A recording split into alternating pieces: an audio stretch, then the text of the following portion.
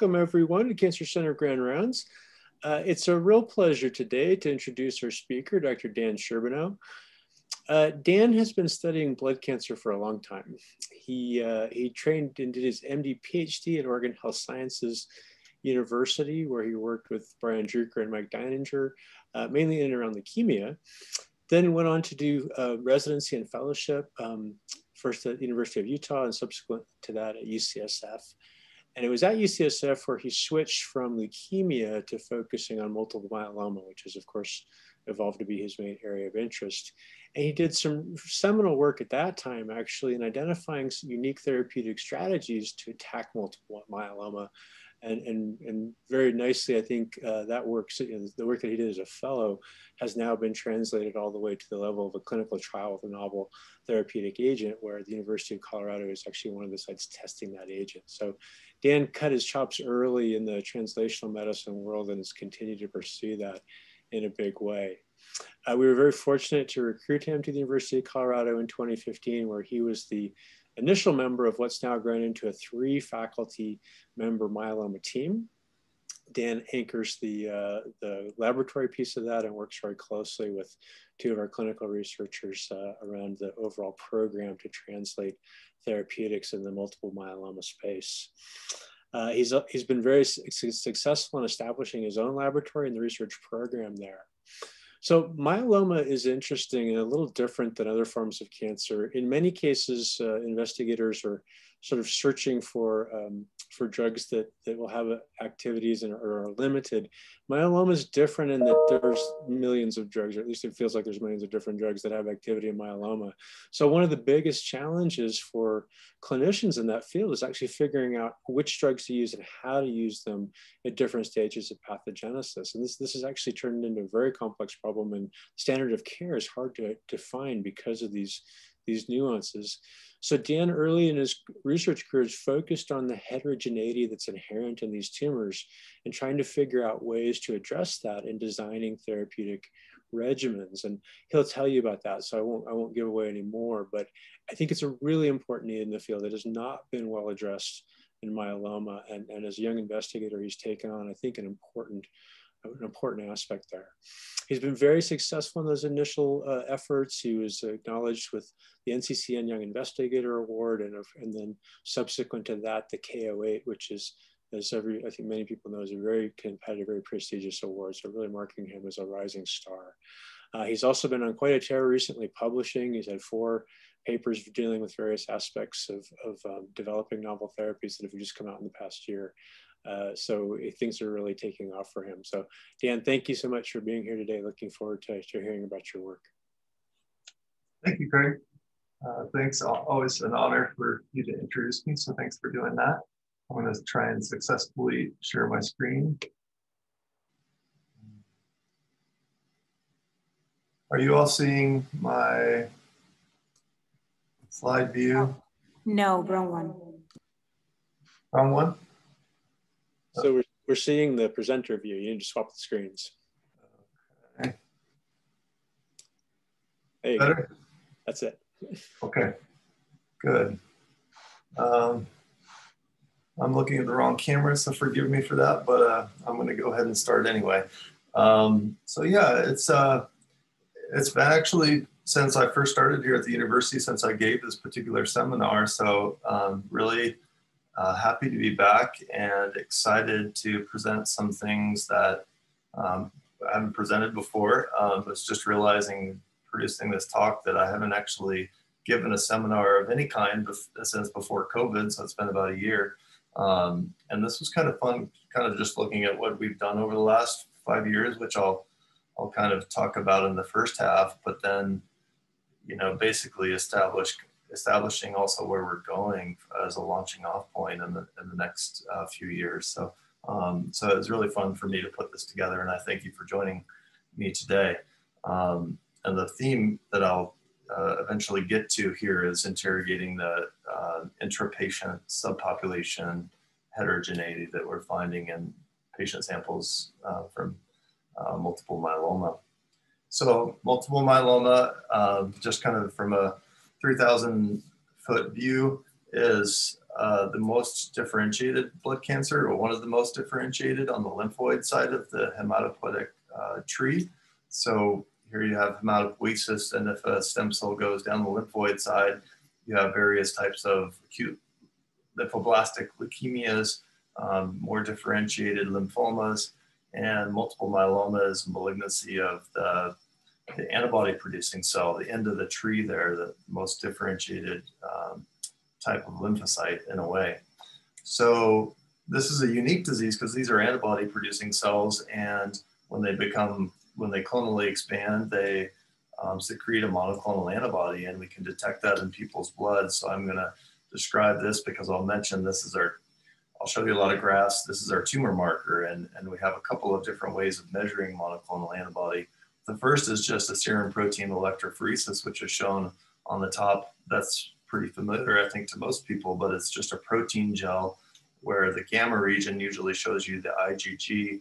If you see a discrete band that's basically all the same, that indicates a monoclonal antibody. And it's pretty common for people to have an expansion in this compartment, and we call that MGUS. It's about 10% of the population has that over the age of 65. If that progresses and starts to cause symptoms, we call that multiple myeloma. And what we're detecting here is the fully intact antibody, the Y-shaped protein on the bottom left. We also have a free light chain assay that detects the light chain part of the antibody protein, which in all of us circulates to a very low degree as a free protein, not bound in the full IgG. And some people just make light chain only. So this becomes important for monitoring some patients if their disease mutates and doesn't make a fully intact IgG. So that's for monitoring. So this is a little bit about the epidemiology of myeloma within the context of blood cancers. I really love this slide, even though it's outdated. I got it from Dan Pollier a few years ago. Basically, the size of the bubble here for myeloma in yellow shows you the incidence compared to lymphoma, leukemias. The average age of onset, it's a disease of older people. The average age is 78 years of age at diagnosis. And what's really changed is the median overall survival has really shifted to the right as we've developed new therapies since about 2000. We really, as Craig alluded to, there's a lot of different therapies that are on the market now, and that's really moved the needle in terms of the overall survival. The bubble is actually getting bigger as well, and I think that might be related to our aging population. It's the only malignancy for which the incidence has increased steadily over the past several years. So it's a bigger and bigger problem. People are living a longer time, so the population is ever expanding. And really, as I mentioned, we've changed the outlook for this disease.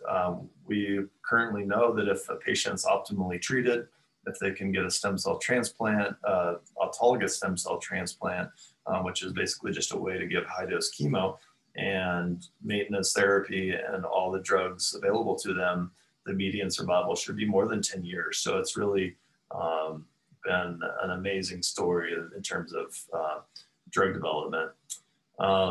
So I want to kind of help you understand, at least from a broad view, the underlying genetics of myeloma. They're quite diverse and complicated. I like to make this simplified Venn diagram to illustrate this.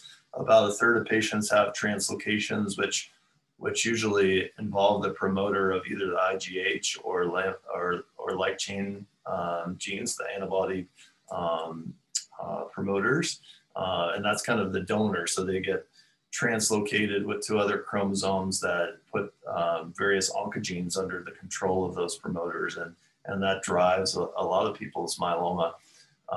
About another third of patients have gains or losses of chromosomes. Sorry for the misspelling there. And then a third have either normal cytogenetics or point mutations, and these are kind of the common actors that may be p53 or the RAS proteins, and then a whole host of other more rare point mutations. So kind of three buckets there, and they're overlapping to a large degree as far as the underlying genetics that drives myeloma. And so the way we stage myeloma is it's kind of metastatic at baseline, since these cells are basically kind of migratory, and they live throughout your bone marrow and even in the blood to some degree. So the way we classify risk stratify patients is basically by age, a couple of inflammatory markers, LDH and beta-2 microglobulin, and then some really high-risk chromosomal abnormalities, which include the deletion of 17p, which represents the loss of p53 protein, a couple of specific translocations involving FGF receptor 3 and MAF proteins. So you can see that these are patients, actually, this is a little bit old as well, but patients that were treated before 2009.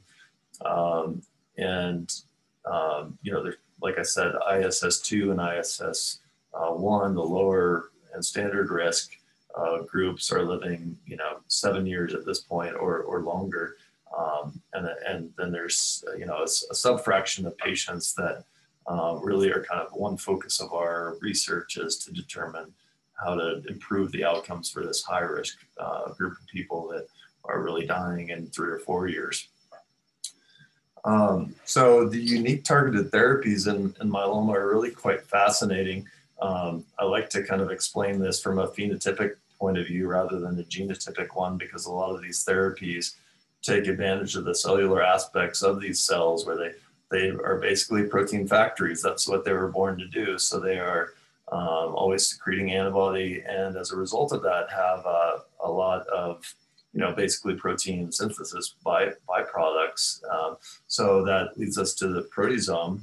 Proteasome inhibitors are one of, I would say, of the 3 pillars of myeloma treatment currently. If you block this proteasome, basically these cells die in their own garbage. They're not able to cope with the proteotoxic stress that results from that. There's immunomodulatory agents, which are another interesting story. They're actually basically degraders. So they bind to a E3 ubiquitin ligase complex that's a protein called cereblon, and facilitate that to be basically act as a molecular bridge to allow cereblon to degrade Ikaros proteins, which are basically key survival transcription factors that are present in these cells. So degrade those proteins, the cells undergo apoptosis via that mechanism. And these are another pillar of our treatment. Third, we've got monoclonal antibodies since 2015 have really revolutionized the treatment, first for relapse disease and now more recently in newly diagnosed setting as well. These focus on basically targeting unique antigens that are present on these myeloma cells and marking them for the immune system to come in and remove them. Daratumab is really the biggest agent in this group, targets CD38. Just within the last year, we got a second molecule, a second drug that targets CD38 called isatuximab, got a less potent drug called elotuzumab, and then just a couple of months ago, the first antibody drug conjugate was approved for multiple myeloma, which is called Belmaf for short, belantamab mafodotin. Is a mouthful, but it targets a unique antigen on plasma cells called BCMA. So beyond those 3 pillars of treatment, we use some steroids, we use some alkylator chemotherapies, we use some other chemotherapies, but really that's kind of our backup plan nowadays. There are a couple of other agents I won't get into much that are FDA approved, and more excitingly to me is that the pipeline is just incredibly active for multiple myeloma. There are several bispecific antibodies that are showing amazingly high response rates in a multi-refractory population. The CAR T cells will probably be approved actually later in February this month for multiple myeloma, which will be another huge victory.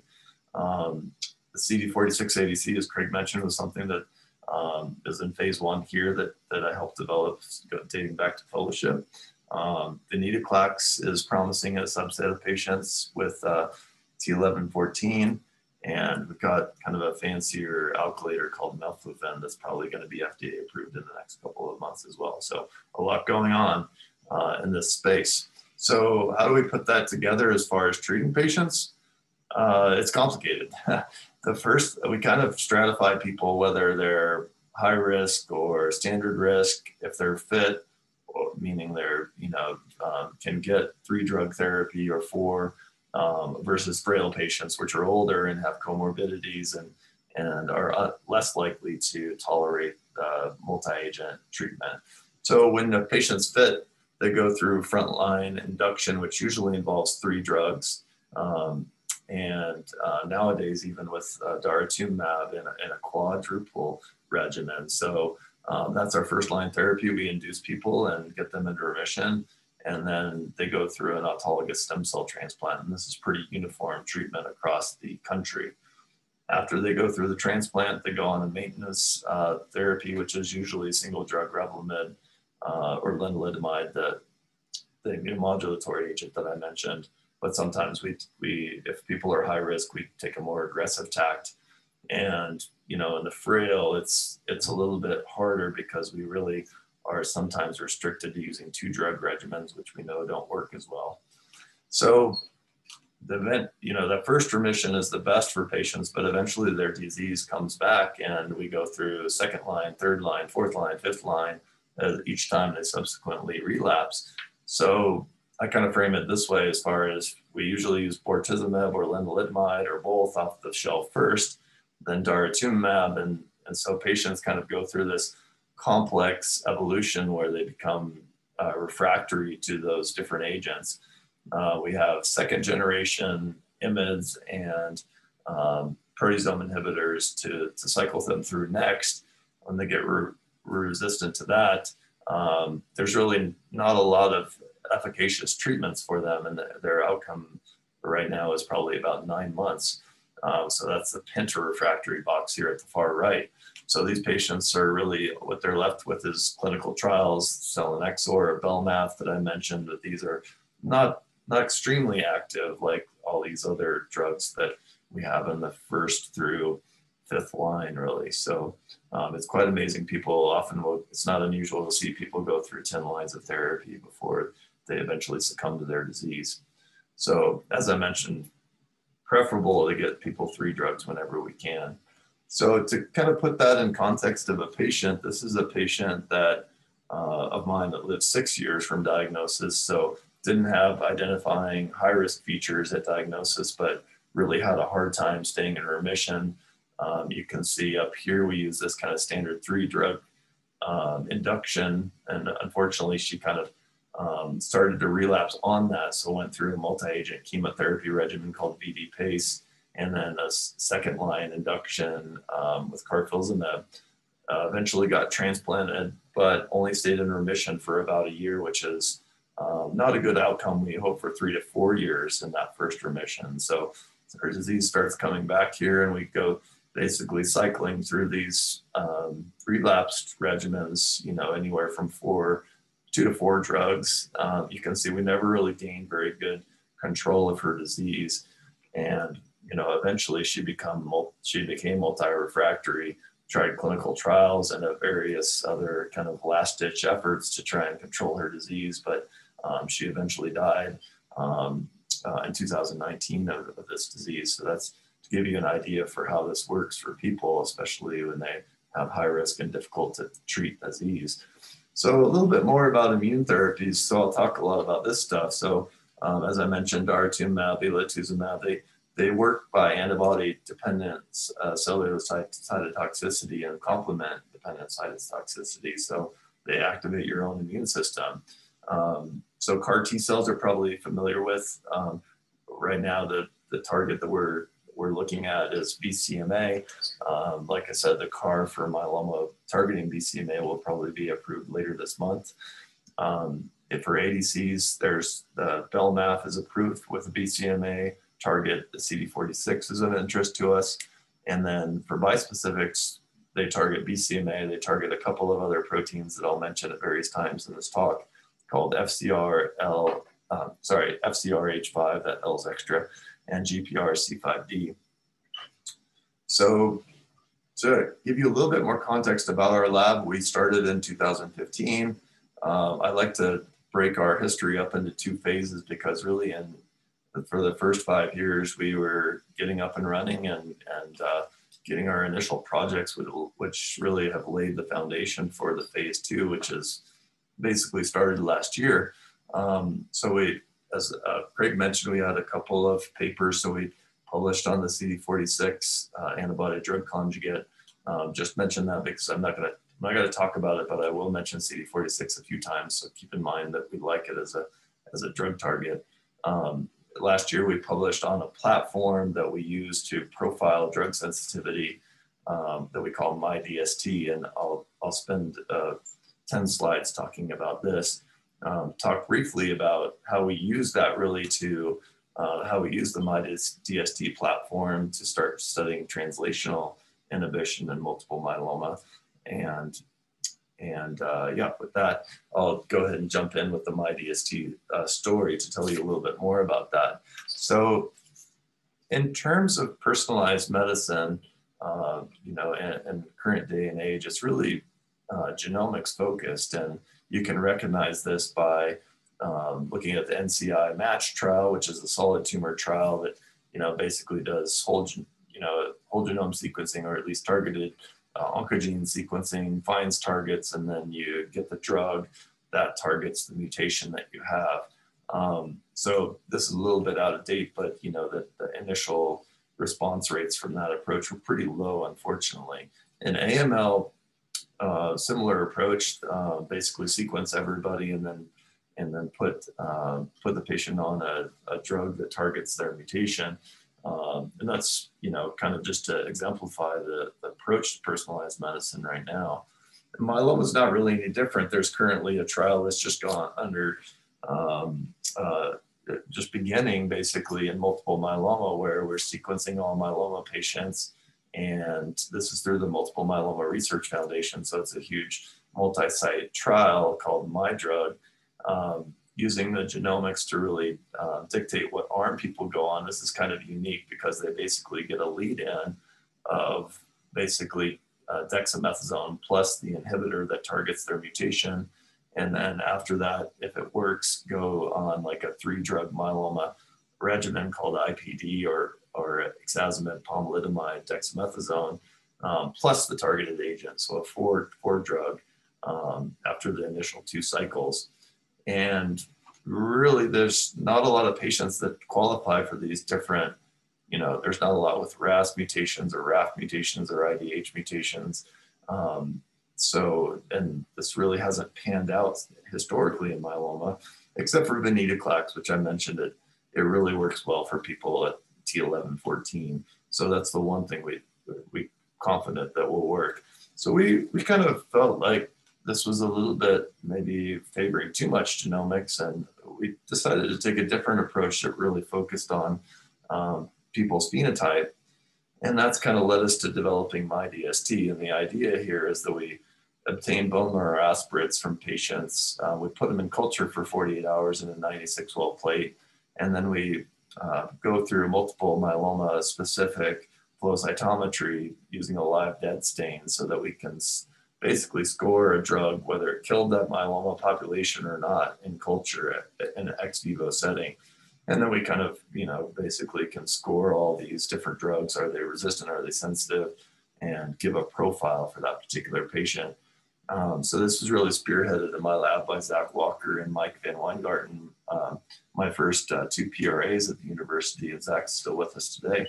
And the torch has kind of been picked up by Lauren Ryman, who's now kind of studying basically MyDST 2.0, if you will. So, so a little bit more detail. So a couple of ground rules that we kind of established.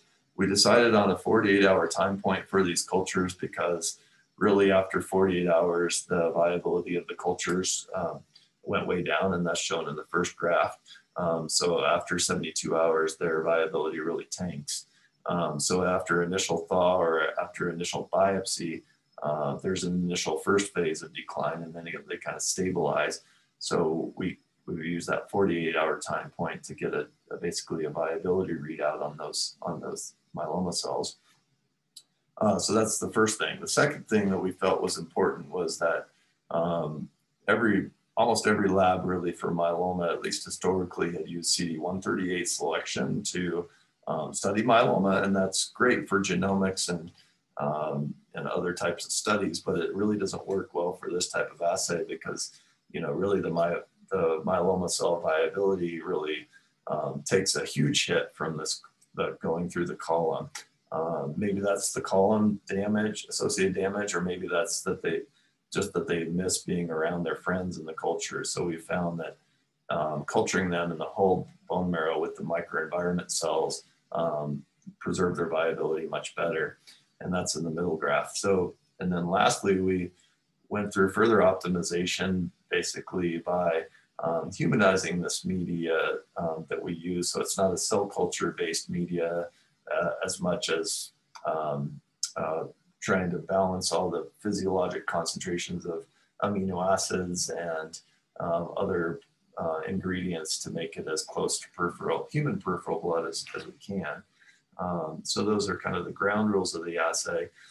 And what we focused on initially was studying agents that were really, key to our myeloma treatment. So the bortezomib, a proteasome inhibitor. So we studied 2 proteasome inhibitors, 2 IMiDs, the steroid dexamethasone and the chemotherapy cyclophosphamide. You can see in this particular patient, the drugs have quite different activities in terms of their ability to kill the myeloma population in this patient. And so we worked out dose response curves for all these different drugs in sensitive drug naive patients, and basically settled on either EC50 or a minimal concentration of max effect so that we could use to judge other samples as being sensitive or resistant in a single concentration kind of screening assay. So we selected these concentrations that were really kind of drug dependent to screen further samples. And so the initial cohort we looked at was 50-some patients where the left side of this heat map is newly diagnosed patients.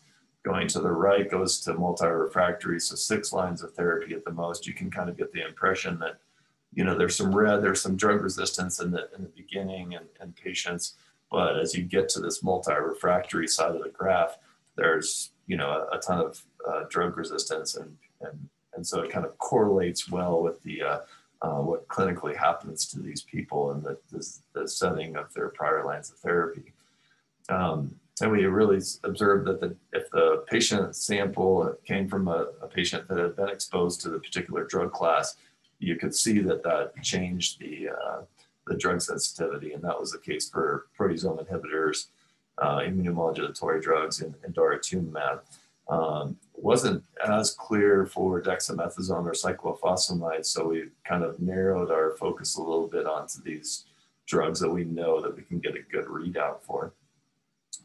And so if we combine the scores that we got across the board and got like an additive ex vivo combination effect on the y-axis here, so the better score being, or more sensitive being on the left or lower side of that axis, if we got it below that combination score below 50%, that was pretty predictive of people on the y-axis getting a deep response. So at least a partial response or 50% decline in their disease or better. So these, we call the true positives. Basically we want to get in this green area where the patient's responding and we're actually predicting that they respond. On the other hand, we were picking up the patients that didn't respond well. They got less than a 50% decline or less than a partial response, correctly identifying them as true negatives. It wasn't perfect as any test. There's one false negative, one false positive, but overall this gave us performance characteristics for the test of 96% sensitivity, 86% specificity, which, not to toot our own horn, but I'm not aware of any chemosensitive assay for cancer ever really putting performance characteristics on an ex vivo test like this successfully. So we're really, really proud of that accomplishment. So, to kind of further correlate with the outcomes to see how patients did, we saw that, basically patients that if they got at least 2 drugs that were scored as sensitive in our MyDST assay, they had deeper responses. And the left graph is just the newly diagnosed setting. The right graph is the relapse setting. So it translated to both. So that was good. And in addition, getting at least 2 drugs or more that were sensitive led to a longer time in remission or event-free survival. Whereas those patients that we identified as only getting 1 or 0 drugs that were sensitive in the assay, they relapsed or had to change therapies pretty quickly. So, therefore we feel that using this type of approach could help prevent inadequate responses of patients and extend time in remission. So I'll get back to our future directions with that at the end of the talk. But to switch gears a little bit, we also tested a drug called elmacetaxine in our MyDST cohort. And this was kind of a serendipitous suggestion from Brett Stevens in the Jordan lab, who had been looking at this drug in MDS and suggested we try it in myeloma for reasons I won't get into. And it actually worked out really well. We found that elmacetaxine was really good at killing myeloma cells in patient samples, as is shown here in the raw data from a MyDST assay, where you have untreated or vehicle control, a nice myeloma population, and really almost all of those cells are eliminated specifically by the elmacetaxine. So what is elmacetaxine?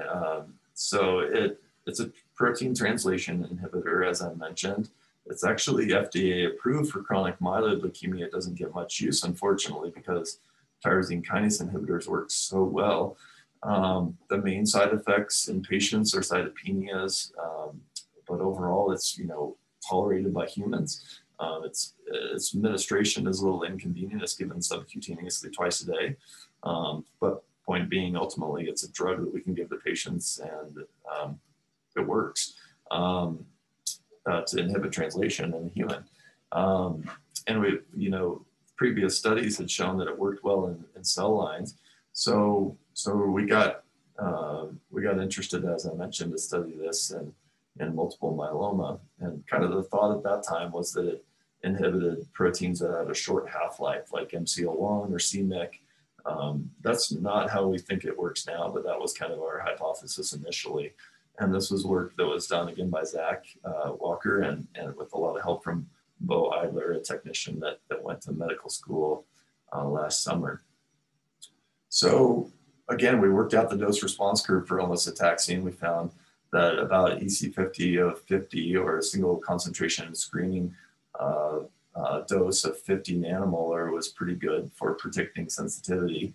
And across a good sized cohort of, I think, about 50 samples in this instance as well. Didn't matter if people were classified as sensitive to both IMiDs and PIs, or resistant to one or the other in the yellow and orange bars, or resistant, kind of multi-refractory to IMiDs and PIs. Across the board, the elmacetaxine worked pretty well. So even in the kind of multi-refractory disease setting that we are currently, enrolling people on clinical trials for. So we were kind of impressed, to say the least, with that broad effect. And it really didn't cause a lot of death in the non-plasma cells, so it was pretty specific. So we kind of wondered if that was due to this protein factory nature of myeloma cells. You shut off protein translation, maybe you just don't like that. That's inhibiting what they were born to do. So we started using this OP Puro, or assay, which is a flow cytometric way that you can measure the rate of protein synthesis and protein translation in cells.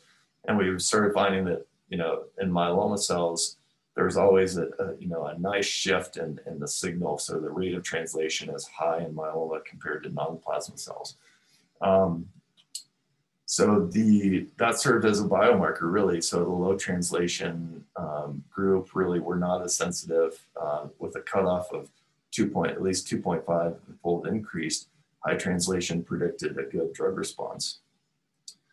So I'm going to leave that and talk about another clinical question we wanted to answer, which was looking a little bit more at daratumumab. So as I mentioned with MyDST, we could really pick up those patients that were drug naive to daratumumab, and that's kind of in the newly diagnosed group here and the relapsed but drug naive group here, as opposed to the relapsed DARA refractory patients, which really had lost their ex vivo sensitivity to the drug.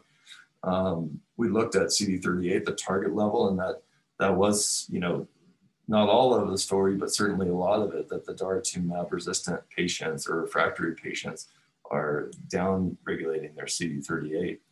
And so this gets to Olivia's project, and she's been using MyDST to see if we can retreat patients after they've been off of daratumumab for a period of time.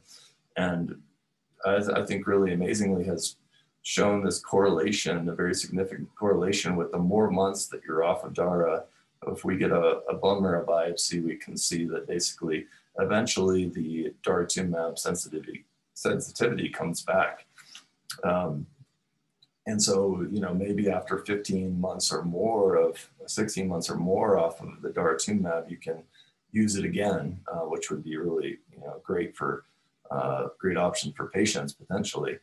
I mentioned isatuximab in the beginning, so we don't have as much data. It's not a significant correlation, but it does kind of seem that if anything, patients are getting sensitive sooner to the other CD38 antibody. And when we compare them head to head, not significantly different from daratumumab, but it does consistently seem to outperform daratumumab. So we think you may be better off switching agents if you do retreat a patient with a CD38 monoclonal antibody. And one thing that she identified here was that some of these daratumumab patients looked like they had interesting subpopulations that had variable levels of CD38 versus CD138, or two kind of classic myeloma markers. And when she kind of graded out the MyDST results, depending on subpopulation, you know, and these three examples basically saw one example where you're really having a CD38 negative population that is drug resistant to daratumumab. These couple other instances look like you have enough CD38 or you have enough sensitivity that it doesn't matter as much. But this really brought up to us this concept of subpopulation, which, as I mentioned, was kind of the most important word in my title, and is really kind of shaping the way we kind of started to think about how to go about studying myeloma from here. So kind of a model of myeloma, and I think at diagnosis there might be a lot of different myeloma type cells, you know, at a subclonal level. When we get people in remission, that might kind of reduce the complexity to a degree, but we really don't know what those cells look like because they're so rare. They're really just very, very hard to detect. At relapse, you know, maybe the complexity increases, and, you know, eventually it might be one particular subclone or subpopulation that eventually kills the patient. So that's kind of the working model that we wanted to investigate by basically biopsying these people from diagnosis to MRD state or minimal residual disease state to relapse. And I think that one of the implications of that model is, of the subpopulation model, is, you know, kind of basically captured by, you know, one of my favorite papers, Palmer and Sorger in Cell 2017, basically putting a lot of math behind a concept that I really felt was true in oncology, that there's really mechanistic synergy is probably pretty rare between different drugs, you know, working complementary pathways. But more likely there's, you know, a group of patients that are going to respond to one drug and a group that are going to respond to drug B. So when you add them together, whether you want to call that additivity or whatever, it's semantics, but they're naturally going to work better. And so I think that's the basis for, you know, needing 3 drugs in myeloma. You need this combinatorial effect. So I think if I redraw that for myeloma, I think it also holds for looking at cell populations. So if you have, you know, 2 groups of cells that are, or if you have subpopulations of cells, some of them might be sensitive to drug E, some might be drug B. You put them together, you're killing more of the population. So it really I think bears that combinations are going to be more effective. The second implication of that is really kind of the dreaded partial response. In myeloma, when we treat patients, if they get less than 50, they get a 50% to 90% decrease in their myeloma disease, call that partial response. So we're killing about half of their cells essentially, which you can imagine doesn't work well. We get a deeper response and patients do better. You can call that very good partial response, complete response. You know, ideally we get them negative to the point we can't even detect their clone by next generation sequencing. But this problem of partial response, as you can imagine, is not good for patients because they're going to relapse very quickly, and we're going to need another line of therapy.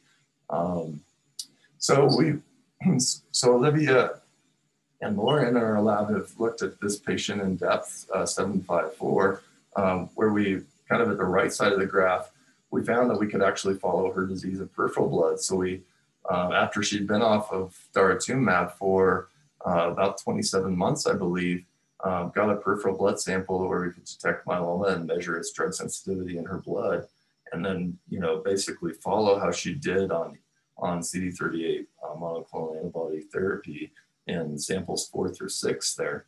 So what they found was, you know, interestingly, again, there's a couple of different subpopulations that we can appreciate by flow cytometry here. They both responded pretty well they both have high levels of CD38. They both respond pretty well to both monoclonal antibodies ex vivo and our MyDST assay. And then when we re-sampled this person's blood, we could see that, you know, the myeloma cells had decreased. It's already a pretty rare population of 0.8% before starting treatment, but then down to 0.027% at follow-up. So ex vivo seemed to predict at least some response to this, although she really didn't have even a partial response to the drug overall in terms of antibody levels.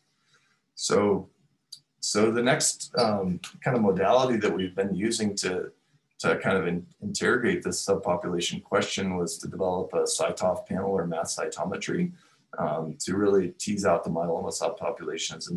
And the panel here is really designed to look at a bunch of myeloma markers. So we're not getting as good of resolution as at the normal cells, but we are covering all these immune therapy targets that I've been talking about, the intracellular targets of IMiDs like Ikaros proteins, MYC, anti-apoptotic proteins like BCL2. So we're trying to, you know, basically increase the depth of our understanding of these subpopulations. And we're looking at 754 and the 0.3 time point before she went on isatuximab. And you can see there's a tiny myeloma population, but we can detect it by CyTOF as indicated by these lambda positive cells. And they're, you know, very intriguingly kind of this very CD38 negative, CD38 positive portion of that. And on the other hand, a very CD38 negative looking population, which we didn't really appreciate by flow. And we looked at the other markers in this, and we kind of can possibly, you know, hypothesize that you could develop a candidate approach to treating this situation a little bit more effectively than just targeting CD38 alone in this example. So Lauren in our lab has kind of taken this to the next level. We started looking at peripheral blood more broadly in our patients. And so myeloma patients, it's pretty common to have a population that's less than 1% of these myeloma cells circulating. So they're hard to find, but if we basically, you know, increase the number that we put through the flow cytometer, we can detect these rare populations pretty well. And you can see these 3 examples where definitely in one case on the top here, there are a couple of different myeloma subpopulations that we are identifying. And the other 2, if they're present, at least in the main population, there may be kind of variable marker expression that still implicates that some of them may be more or less resistant to targeting one particular target. So that's work that's ongoing for Lauren's project. So we kind of started looking at this more in depth in terms of the analysis. So Zach, Dennis, and Lorraine really have pioneered this for our group with help from Brett Stevens and the Jordan Lab. And in some of these CyTOF samples that we started doing initially, we started appreciating there were two myeloma subpopulations. So there's kind of this target low population that I've highlighted with a red box, and a target high population in the green box. And because interestingly, it seemed like all the targets that I've been talking to you about were high in one of those populations and low in the other group. So it really seemed like there were potential for, a drug-resistant population that we're not going to really treat very effectively, may lead to a partial response to therapy, and may come back unless we figure out how to target that better.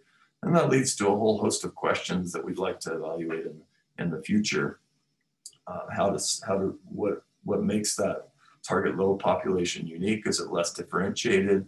Are there any tools in our toolbox that we can use to treat those cells?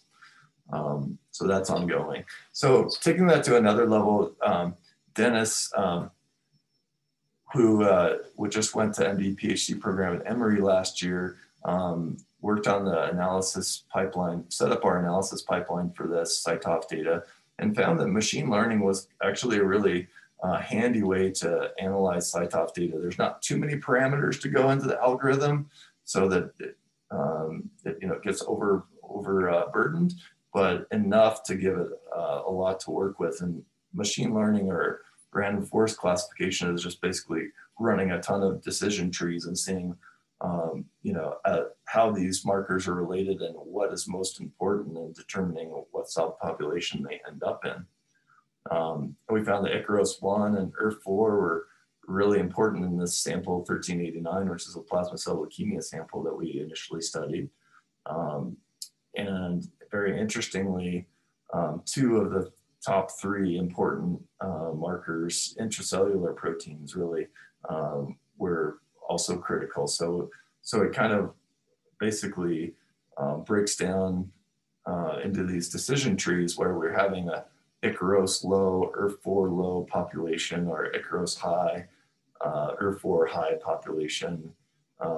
Similarly, on this side of the branch, so you have these populations again that are target low and kind of less differentiated in terms of their Icaros and ERF-4 expression, which are really kind of turned on at the plasma cell stage.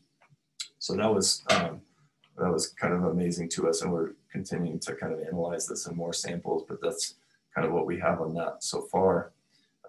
So the ramifications are pretty interesting. So if we just look at, the light chain expressing cells to tell us what's myeloma, look at a target like CD46 and on the surface, and then intracellular target like Icaros, maybe we can target that myeloma target high population in a certain way, but maybe a drug like omacitaxine that at least seems like it's preserved on the target low population may give us a way to treat that other population.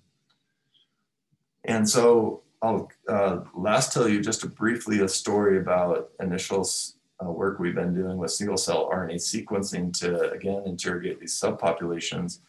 We've done this in another patient that I'll tell you about, 1093, and this patient again didn't have high risk features at diagnosis, but only lived 2 years, just had horrible disease. And I'm showing you both the M protein and the light chain for the reason here that they're different and they follow different patterns, which is incredibly interesting. But basically at diagnosis, you have both light chain in blue and M protein in red as high, and then undergo treatment, works pretty well to get in remission, but unfortunately relapse really quickly before even getting to autologous stem cell transplant. I think we discovered this actually in this patient when they were admitted for the transplant. But it's only the light chain here that's up at relapse. You can see the light chain causes a second relapse there, but then goes quiescent and really doesn't do anything after that. And this M protein producing population, eventually wreaks havoc and is drug resistant and kills the patient. So this is kind of fascinating to us. And so we did this single cell RNA-seq where again, we identified heterogeneity in terms of subpopulations. So we have this big green kind of puke green population, and then this kind of smaller red population. This red population, what was stuck out was that it really had a lot of immunoglobulin gene expression compared to this one, whereas this one had a little bit higher MYC, and that's shown in these graphs over here.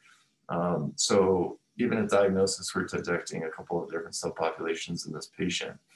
And so when we looked at the pathways that were different, you know, it's kind of striking to us that protein translation and electron transport chain, or OXPHOS, were by far the top two pathways that were significant here. You can see the p-values in these top two pathways are much more significant than the rest. So we think that this is a way to kind of identify what's under the hood in these cells.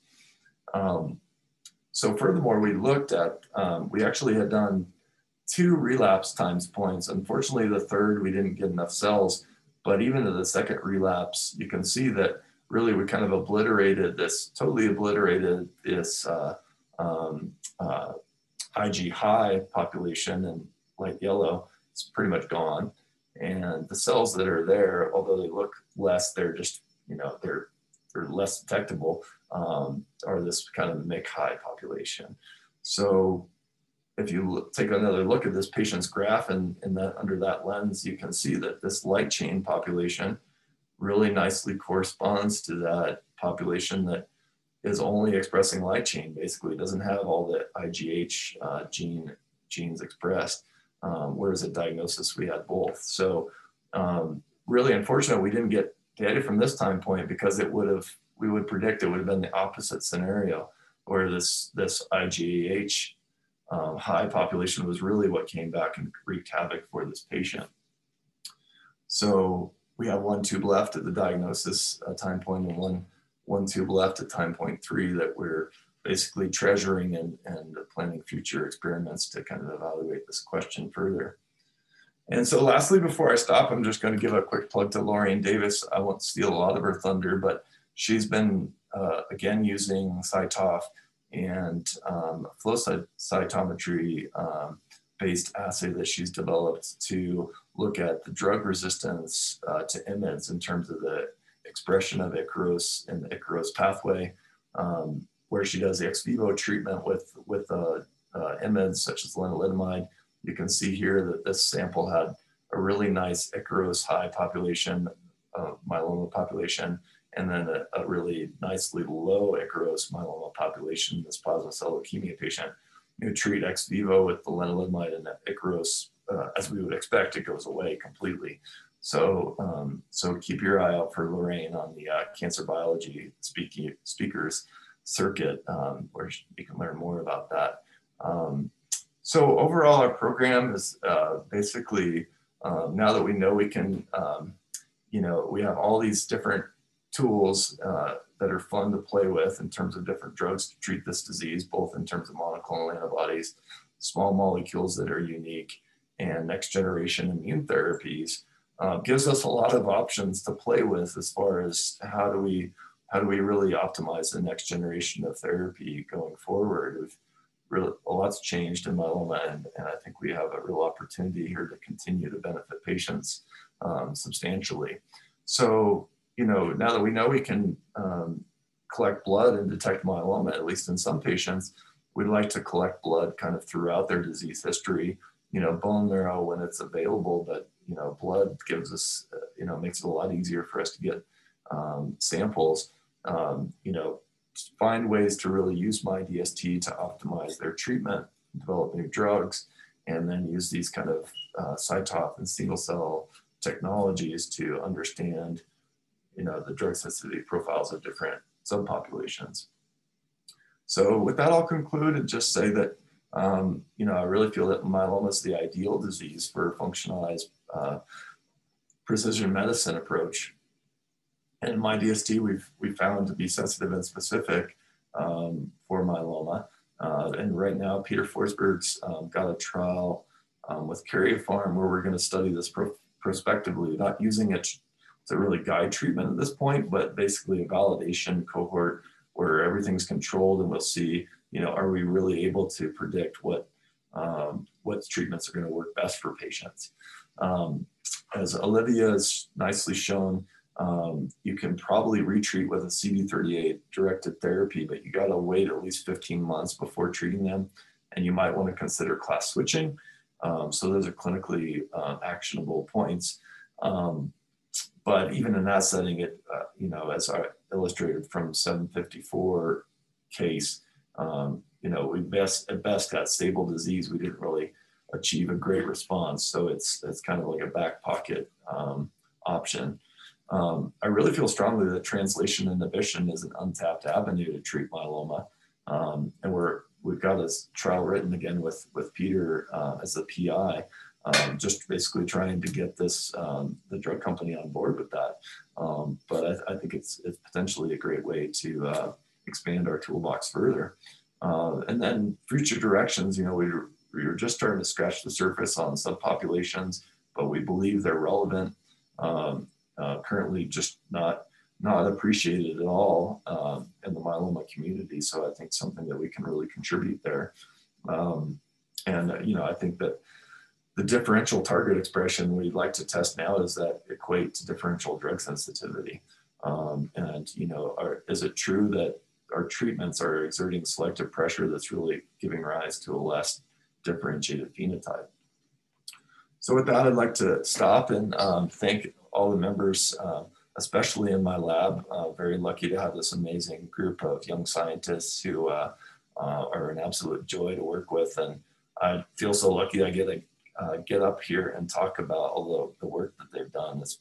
And I look at myself as really their promoter, if nothing else. And, furthermore, all the great collaborators and mentors that I've had here at the university, including Craig, members of Craig's lab and other people in the hematology community. Of course, thanks to our funding and our patients as well. So thank you for your attention. Thank you, Dan. It's really awesome to see how you and your team have developed this program. Watching it over the years, it's just really lovely to see how it's evolved to such a great place. We do have a couple of minutes left. Questions for Dan? Hi, this is Mercedes. Hi. Hi, I have a question for you, Dan. That's very interesting. I was fascinated with all the things that you've been doing. So the model that you present is more like you had different subtypes of cells at the beginning, and some of them are rare. You killed some, and the other ones can take over. And I think this is the same problem for any type of cancer and resistance that develop over time. So what about if it's not a and in this case, it makes sense to give combining therapies, right? Because then you target two populations at the same time. But what about if it's not really the presence of the two population or 3 or 5 population, but it's an adaptation of the initial population that change, that modify with the therapy, and then they become a different subtype. You know what I mean? It's like, it's the pressure and selection, right? You may have a different population, but it may be the same one, but now modify the metabolism, for instance, because of the pressure of your treatment. And now it's the same cell, but with a different metabolism. And then it will be resistant to the drug. It's always, I think to me, it has been always the toughest question to address. Yes. And the only way would be you have, like a mutation that you can follow genetic. And in that case, given that the combining therapy may not be the best thing, sequential therapy may be better, which is basically what you're doing. But I don't know, what do you think?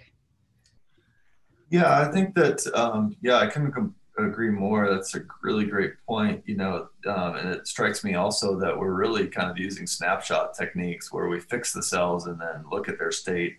And these different subpopulations may be in flux constantly. And, when we capture them, it really it's just at one point in time, and they might be going kind of back and forth more fluently. And that's really, for all of us, I think that's a struggle to figure out how to check that. I'm hopeful that, we could at least use this ex vivo platform to to see, you know, is one of these subpopulations truly more drug sensitive or drug resistant? You know, because if we treat and then in culture and then or do our flow or a cytoph or whatever, you know, is it still the really kind of one subpopulation that's showing up, or is it still just a mix that are both, you know, less predominant? So I think that's true. And I think myeloma is unique. We know we've got a lot of different drugs. They all work pretty well, but not perfectly. So we really have to combine everything. You know, it's certainly that's a little bit unique, I think, because one drug therapy, the response rates are usually like a third or less. So we really can't get away with that in myeloma. Whereas in other malignancies, if you have a great drug, you know, if you have BCR-ABL and you have a tyrosine kinase inhibitor that inhibits that, you know, it's going to work great. So I think, you know, it's really, you know, we're trying to make order of chaos here, basically, of, you know, going through these complicated drug regimens. Every patient's history is completely different. There's no standard approach to sequencing these. So, you know, no one patient's history is going to be the same. And that's certainly a challenge. And so we're trying to use a couple of cases and expand that number to really understand, you know, what's generalizable in a larger population of patients. Okay, thank you. Thank you.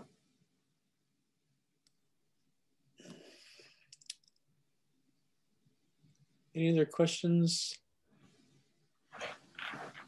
Well, we're a little bit over time, so maybe we can wrap up. And Dan, again, thank you for an excellent seminar. I appreciate it.